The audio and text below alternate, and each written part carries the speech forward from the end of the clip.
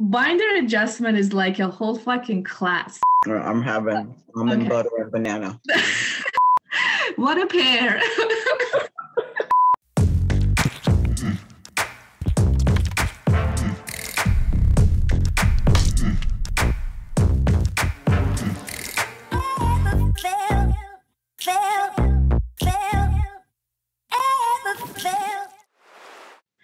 Please be advised that this episode of Caution includes descriptions and mentions of childhood trauma, corporal punishment, slut shaming, protecting honor, isolation, physical abuse, verbal abuse, sexualizing children, rebellion, unrealistic expectations, domestic violence, controlling behavior, dismissive behavior, silent treatment, walking on eggshells, hierarchical family roles, marginalization, and forced obedience. We highly encourage our audience to review our trigger guide for self-care at heal2end.org/caution.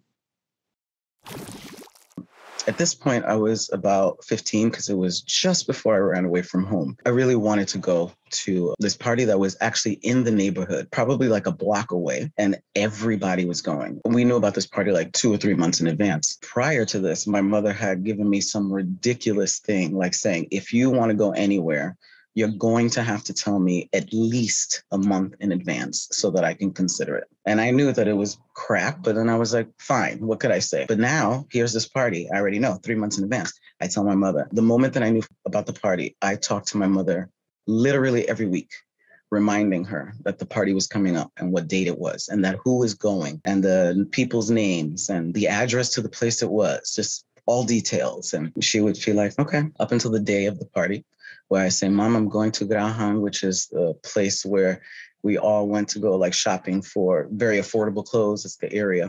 I said, I'm going to go to Graham, get some clothes, and I'm going to get my hair done for tonight, for the party. She's like, está bien, okay, fine. I go, I come back, my hair is did. I have a really nice outfit. I go get dressed and I'm about to leave. She's in the living room and I'm like, okay, Mommy, bye. I see you later. And she's like, where are you going? And I said, I'm going to the party. And she's like, what party? The fact that she asked me that question enraged me. And I'm like, the party that I was telling you about? And inside my heart is pounding and I'm just trying to talk specifically the right way that she taught me how to talk to her because she would not listen. She completely shut down if I didn't say or use the perfect words. So I was like, Mommy, the party that I was telling you about. And she's like, I never said you could go. This was the first time in my life that I spoke back to my mother. I said, no. I said, Ma, I told you. You told me if I talked to you, and I did everything you told me to do. I did everything you told me to do. And she basically turned it around and said I was being disrespectful to her. And we got into it, and she beat the living shit out of me. She was literally pulling my hair and beating me up, having an asthma attack while she's doing it. And my brother walks in, sees what's happening, stops my mother, and is like, what the hell? I got up and I said, forget it. I went to my room and I cried and I cried and I cried. And I kept thinking to myself, why? I asked myself that question so many times when I was growing up.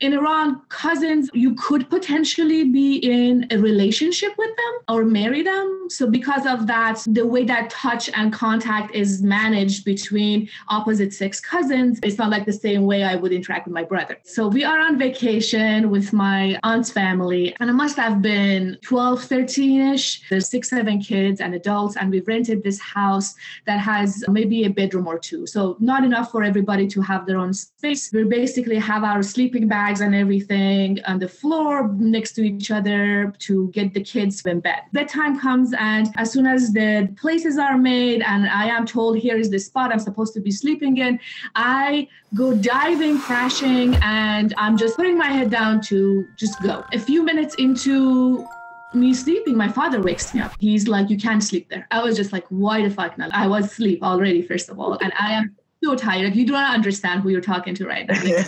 I was so pissed that he had just woken me up. I'm like, why not? And he tells me that I couldn't sleep there because my male cousin, who was like a decade older than me, was going to be sleeping here, head here, body here. This is me sleeping here, head here, body here, on pillows. And we're all fully clothed. And so his reasoning is I need to move and find a different place to sleep because my male cousin has decided now he's sleeping here. And in my head, I'm trying to understand the reasoning behind this. So he wants to sleep here. You think this is inappropriate. Okay, I don't understand why you think this is inappropriate, but you think this is inappropriate. And so I have to get up, find a different place. Yes, and I am already asleep. He hasn't even gone to bed. He's planning on sleeping there. I'm just like, why? What the fuck? Like, what is happening right now? So I talk back. I tell him that I don't give a shit. I don't care he's sleeping there. I just want to sleep. I'm just sleeping. I don't want to do anything. I am like, what are you thinking? Why are you bothering me? And he gets really pissed off. And every time I think back about this, I think about how this is my aunt's family, my uncle, my cousins, and he was put in a position of asserting his control and masculinity over me. In that position, I was talking back to him openly. So he loses his shit and he starts yelling at me and calling me all sorts of names and telling me how I'm a stupid. He didn't say slut exactly, but it was really understood in the way he was talking to me. I am a disgrace to the family, who doesn't have honor, who's not modest, and how dare I talk back and how dare I not obey, and just would not stop. He was just really going at it. And I got up, I went to one of the rooms, I got in fetus position in the corner, and I was just crying while he was literally standing there yelling at me very loudly for a while. I cried myself to sleep. Nobody ever checked in with me that night. Nobody ever talked about it with me the next day. There was this thing that was in the air. I don't know if anybody talked to him, but it was just kind of like, what did you expect? You stood up to your father and he had a point. Clearly, that I did not understand. He was right. I was stupid. I did not understand it. I still do not understand it. But I really think about the dynamic of what happened for him to get to that point of feeling like he had to control me in such a traumatic way in order to keep his family honorable and safe. I'm assuming that was the thought process, if there was any. Was your body, movement, or relationships ever controlled in your family in the name of protecting your honor or preventing violence? I don't think I've ever heard my mother apologize. Even when she outwardly was not in the right, next day we wake up and it's like, boom, we're just existing. If you're thinking you're going to get an apology, you're absolutely wrong. I have the right to do this and you don't get to question this. I actually don't have to apologize because this is part of my job. There are some ways in which parents try to control you, like never apologizing. That's part of asserting dominance. Yeah. Is that I am above you. There is a clear hierarchy here. When I make mistakes, I do not apologize to you. Right. When you make mistakes, you apologize to me. And even when you don't make mistakes, you apologize to me. And also, I'm never questioned because there is an overall understanding as parent, I am totality. I make all the rules. And not all parents are like this, but it's normalized. And that is not normal. Controlling parents go through life shifting the way they control us. As young children, their control often looks like physical coercing, either beating you or physically controlling your body, locking the door, stopping you from going places, dictating you to basically do what they want you to do. And when you're very little, of course, that's very easy. But as you grow older and that kind of physical control becomes more difficult, then they start dismissing, they don't like the things you do. So instead of maybe telling you don't go to this party, they diminish and dismiss the party in its entirety. Instead of telling you they don't like you to be doing art and rather you focus on your studies, for example, that was my experience, is they diminish the thing you're interested in and they elevate the thing they're interested in. It's all part of a pattern of just not seeing who you are and only being focused on how they're feeling about who you are and how they're feeling about what they want you to do. And then you grow older, perhaps you leave the house, you have more control over your life, you don't depend on them more. And that's especially when behaviors like silent treatment becomes very popular. Yeah. The controlling parent doesn't have a lot of emotional and physical control over you anymore. I will not be in relationship basically with you. I will not connect with you. I will give you silent treatment. I will be passive aggressive. That's the space I'm in currently with my mother as an adult. It's the silent treatment. And the power struggle, it continues. You said something like being so careful how you say things, how you behave, following the rules, trying to, first of all, understand the rules and then follow them, hoping that maybe you can get this relationship right. Mm-hmm. And what's been so liberating for me is realizing that I cannot control the relationship just by myself. Same here. I felt like I was carrying the weight of the relationship that I wanted with my mother. That if I did everything exactly the way she told me, then everything would be fine. But that day never came. It was never okay. So my emotions were controlled all the time. If we go out, my mother would be like, this is the way you behave. If we were laughing too much, she'd be like, stop laughing. If I was standing there just like this, she's like, smile, stop looking like you're upset. There was a point in my life where I started being a wise ass because I would go, because I'm like, how am I supposed to act? Should I smile? Should I be sad? Should I smile? Should I be sad? Because I had to check in with my mom to be like, how should I behave? What makes a controlling parent so insidious is that the domination usually comes in the guise of concern. Phrases such as, this is for your own good. I'm only doing this for you. And only because I love you so much, all mean the same thing. I'm doing this because I'm so afraid of losing you that I'm willing to make you miserable. The difference between a family that questions control and works through it in a different way than a family that uses control for whatever reasons. The difference between being a dysfunctional family and then being sustainable. A lot of families are like that. You grow older and it's like, yeah, I have no connection to my brother or my siblings, rather than not controlling over developing relationships naturally and then seeing where it may fall. Do we have a connection and staying in contact, having that sustainability based on actual relationship, based on actual caring and love, not the subscribed thing. I am your mother, therefore this is my role. You are my child. This is your role. These are the things you are supposed to do. These are the things I'm supposed to do, no matter what, no matter the emotion. This is my job. And I think that's a disservice because it locks people into certain jobs that possibly they don't want, they never wanted or don't fit, but we continue to stuff ourselves into that because that is the role that was given to us. And then everybody suffers for that because nobody wants to be there. Those roles that we craft for ourselves and others are a substitute for having a relationship. Because when you are actually in relationship with someone, you get to be vulnerable and you allow them to be vulnerable. In a relationship where there are roles determined and there are unwritten rules, unspoken rules of who gets to do what, then you don't have to deal with that. You don't have to actually sit down and listen to what this person's needs and desires are, where they are at today and their emotions are.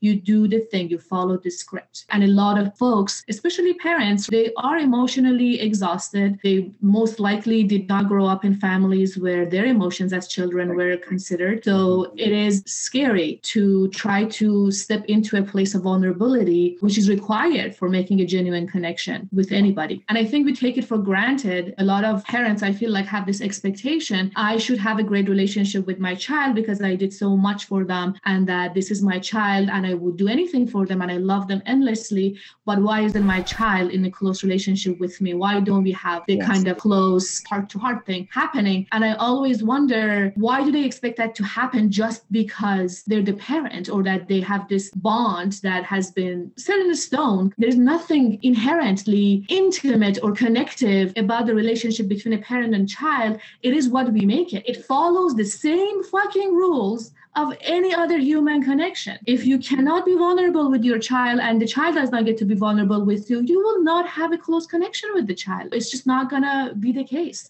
And it's interesting always to me why folks feel like the label we give to the relationship will bring out the nature of the relationship as opposed to, well, no, it's just you're human and the other person is human. And it's actually just the same thing. If you do not respect the other person, if you try to control them, if you do not care for their emotions, if you cannot be vulnerable with them, you do that with anybody, you're not going to get a good relationship. These are the containers we build of obligation. I hear a lot of people, when I get older, my children are going to take care of me. And I have to say, within POC communities, a lot of people take care of their older parents, even if they never had a relationship with them. And I think this is about culturally, and it stems from shame and obligation. Again, back to the why, parents or adults having to really get to a place where we shine a mirror onto ourselves and really ask, like, why do I do this? Why do I do it this way? Because when we talk about things are so ingrained, that means that we don't even notice it, that we actually think that this is the way, this is the formula. Because we all have a formula. We know this unwritten rule formula thing about relationships, getting married, having a house, having children. We all know it. Even people who don't believe in it sometimes slide into it because everyone supports that kind of life. And it's so much easier to get into that. And so it is work to shine that mirror onto ourselves. And I'd have to say it's probably even more work for people who are living in the margins and living more oppressed lives because of the oppression that is happening and lack of resources. Sometimes it makes it very difficult to even see that because you're too busy trying to survive. You're too busy trying to just make it in the world. We started off with control of us as children because that's very easy to see because kids, children, young people do not have power in this world. But I think about the whole cycle of this control in terms of the control we have to have of ourselves in order to get to a place where we are desirable for a partner so that we can get to the place of possibly getting to that family. I say this all the time because I never forgot it from college. Never allow your goals to become your masters, because when you allow your goals to become your master, that is the only thing you see and you miss everything else. So I think that because the goal is family, because of what? Because of the system we live in, because we need to have good jobs and healthcare. We're in a rat race. We forget what it actually takes to be a family. We miss a lot of steps in the true cultivation of even questioning, what kind of family do I want? What is this family? Who am I? What kind of partner do I want? And so forth and so on. We're talking about control makes a family, but it really starts from the self. We think if we control our bodies and our sexuality, of course, a subconscious process, we've learned to do that through shame. Shame helps us control our otherwise wild and out of control, I guess, sexuality and body. I'm going to give you underhanded shame right there. Take that shit so that maybe you won't have sex. I think the very fact that we feel like there are parts of ourselves that we need to be controlling in order to be desirable and suitable for potential partners. The control of bodies and sexualities extend from the self into how we expect that from our partners and do it to our partners. Anything from feeling like your partner should not be masturbating now that they are partnered with you, even if you don't want to see it, you don't want to be around it, you don't want to hear about it, or you have feelings about maybe you're not good enough if your partner is masturbating. It becomes so fetishized. Control in partnerships has become part of the fetish of ownership in partnerships. That this is how I know you love me. This is how I know you care about me, is if you try to control me. It kind of extends from there into controlling the bodies of children and controlling the sexualities of children, as opposed to seeing them where they are and how they're developing. We have completely accepted that parents get to do all sorts of things to their children's body and the way they understand their body. I'm not talking about parents who are explicitly sexually abusive. I'm talking about the average parent who overrides their child's agency and autonomy, who overrides their child's desires, fantasies, and the process of exploration in order to understand how their body sits in this world and interacts with the world around it. Simple things like telling a child what they can and cannot wear and how they can and cannot dress themselves, to me, is sexualizing behavior on part of their parents to their children. And it is about controlling them through having put the shame inside them from a young age. Then we talk about all sorts of controlling behavior through dismissing or diminishing their desires and interests in order to get them to fall in line. Talking to a kid about, okay, what's going on emotionally right now? Or here is the information that I have, you don't have, I'm going to give it to you. That is breaking that dominance, that is breaking through that control and power that you have over the child. And I think that's part of why a lot of parents are scared of engaging with that process, because that means giving up their control. That can be really scary to do that. And I do think withholding information, especially withholding information about the reality of life, bodies, sexualities, all the things that parents think they're protecting children from. You don't have to be explicit about the details of it, but withholding information and making it known to the child, there is information I have, you don't, and you don't get to have it because I said so. That by itself is an act of assertion of dominance. It's an act of control. It's reminding the child who's in charge and the hierarchy that exists in this relationship. A 2022 poll showed that 1 in 5 American parents do not plan on talking to their children about sex at all. The same poll indicated that 60% of parents were raised thinking sex was taboo. Going to the root of why anybody feels the need to control or engage in controlling behavior. And I say this from personal experience because I know I have engaged in plenty of controlling behaviors myself. And when I really look at it, I'm honest with myself about why that is. When I notice my desire for controlling myself and others shows up, it is to me directly connected with times when I feel out of control. I become hyper aware of how there isn't really true safety and security in this world. And there isn't. I mean, the truth is, guys, there just isn't. The sooner you accept that there is no security guaranteed for any of us, the easier it becomes. And that's really difficult for a lot of, especially people who survive trauma, because essentially that trauma has broken your trust and your connection to yourself and others. So now you're in the state of trying to prevent that through controlling yourself, controlling other people. So when I'm more anxious, when I'm more triggered, when I'm activated, those are the times where I become more controlling. And we talked about fear last time. And I think it's that fear that drives the controlling behavior, because parents live in this state of fearfulness around their children's, destiny or well-being or whatever, and also their own. And they feel like control maybe make it better. And it just doesn't. It always backfires. When we think about control in the family, when I think about it in this micro sense, it's about efficiency. I'm working a very high demanding job or 2 jobs. I'm taking care of children, whether you're partnered or not, I don't care. It's hard to raise children. So it's like you're doing all of these things, and it is really so much simpler if things were efficient. And so sometimes these controlling mechanisms are about efficiency, and I understand them. This is not even demonizing, because we live in this society that makes it so easy to do it that way, because it's harder because you don't have the time sometimes, or you think you don't have the time or the resources or the information or the support even to do it differently. And we have to think about this in harm reduction approaches as well. Some of us have much more privilege in our resources and what we have and how we could think about our position and our power and control in the world. And some of us don't. Surveys show that 85% of parents feel rushed all or some of the time, and many report parenting to be tiring and stressful.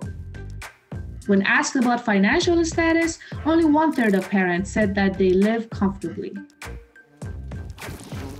We do such a disservice because the family unit has so much beautiful power to do so many beautiful things. And what it does is it really strips away the important tools we need to actually have healthy relationships. In controlling our emotions, in controlling our bodies, we never actually get to the whole journey or process of experiencing what it feels like to do anything, because what they do is they just tell you. Oftentimes, because we already know, we know what's best, we get into a role of just listen to what I'm telling you.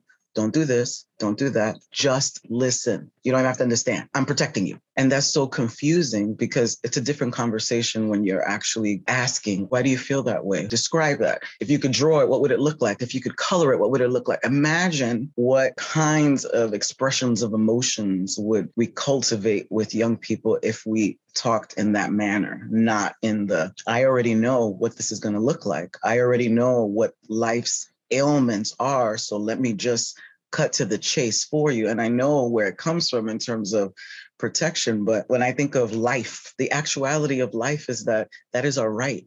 Our right is to live and make lots of mistakes. and then choose whether to go this way or that way from that mistake. It is literally our right. And as children, that right is completely taken away from us because we don't get to make those mistakes. And we learn early on, don't fuck up, rather than, oh, it's okay that you made that mistake. Now, what can we learn from that mistake? We are learning the wrong messages and all of the key things that I think we try to search for learning as adults when we do self-help and all that stuff is the shit we should have learned when we were fucking kids. The controlling behavior starts from the self into partnership and families, and it also starts from the top, from the state, and comes down through institutions and the systems to us. I think for a lot of people, they're not allowed to make mistakes in a society that doesn't have room for you to be fully human. To me, that's at the core of not recognizing someone's agency, dignity, and humanity, is not letting them make mistakes. Yes. Or punishing them disproportionately for the mistake. I'm not saying mistakes should not have consequences. I just feel like there are consequences of mistakes. For some are non-existent and for others are completely disproportionate. And when you are marginalized in any way, including being a child in a family, then the consequences of your mistakes are very, very harsh. So that means you are not really allowed to make mistakes. That means you don't really get to be fully human. And so the cycles continue. You don't get to be fully human, so your children don't get to be fully human, so your partners don't get to be fully human, and the system doesn't want you to be fully human. The system wants you to be exploitable. And if you're fully human, it is much, much harder to exploit you. And we talk a lot about how a lot of the grooming behaviors that lead to sexual violence in childhood and adulthood, they start from the family. The normalization of controlling behaviors through our caregivers, our teachers, our whatever ministers, whoever we consider authority as a child, if that is normalized as part of how we experience connection and care, that will continue into our adult life. Research shows that parental psychological control undermines autonomy and predicts unfavorable outcomes well into adulthood, impacting maturity, romantic relationships, and academic success, to name a few. I think about anytime I hear of when young people are vying and going against their families, it's always this horribly negative thing, but really it's about them trying to find their own agency. It's always about that. Hear me out. They're always fighting to get their own agency because if they had the natural process to do it, that wouldn't be the case. When that is happening, to me, it almost feels like an erupting volcano because we've been controlled so much that once we finally have that freedom, we go berserk. And I did. I was like, I'm free. I'm going out. And then, of course, I didn't have any information about what this freedom was. So there began the multiple mistakes that I had to go through. I didn't have to go through it as hard as I did if I would have had the information. To me, that's a telltale sign of having grown up with controlling caregivers is one of these two behaviors, the child who is always obeying, who is always looking at others for answers and what they are doing, and the child who's always rebelling. Both of those, it's different outward behaviors, but at the root of both of those is not knowing what it is you really want and what actually works for you. And the child who doesn't know that is always going to be either looking for somebody else to give them the answers and obey whatever somebody else leads and they follow, or the child who, instead of, again, considering what is it they want, they look at what is the authority saying, do exactly the opposite. Neither of them is authentic behavior because you do not know yourself. You do not know what works for you. You're just going off of what do I do to either piss this person off who's trying to control me or calm this person who's trying to control me. It continues from caregivers to our partners and friends. Even our work environment, it can ripple. Because I think there is this idea of the obeying child being idealized. Oh, I've got the best child who just always does what I say. That's not good. That child is in danger. Best case scenario, you are a wonderful parent who would never do anything harmful to the child, but a child who always obeys you is a prime target for manipulators and abusers who are happy to take advantage of that quality of not knowing your own boundaries, not knowing your own needs, not being in tune with all of that. We talk a lot about the importance of building good relationships with children as the most important preventative measure, because CSA is never about the direct abuser, especially CSA that was ongoing, that happened domestically. I'm not talking about the one-time stranger situation, which is very few cases of CSA. When you talk about CSA that happens domestically by people you know and it's an ongoing thing, the direct abuser, harm doer is one piece of the puzzle in that situation. And I think what we don't think about is the conditions that make that abuse possible. And one of them is the kind of grooming process we go through by not learning what is the proper form of relating in our families of origin. When we don't learn that, we don't know what that looks like, then we become targets for abuse in our childhood, in our adulthood, young adulthood, all of that. So that's the part that's not talked about, because I have a really hard time imagining a child who has any sense of their own boundaries and their autonomy and what is okay and not okay, tolerating or putting up with an ongoing abuse situation. Right. I just cannot imagine it, or not disclosing that to someone as soon as the first signs of it happen. Because an ongoing harm doer, they are banking on, they're bidding on that child's lack of capacity to speak up. They're banking on that child's lack of capacity to do anything back, to speak back, to protect themselves. And when the child does not have those tools, that's when that happens. You know the look of the controlling mother. No words need to be even spoken. Oh, no. I wish I could stand and show you how my mother, with her hands behind her back. Let me see. She's so short too. But she always comes down to your level where you're sitting and just like puts her face right in your face. Like,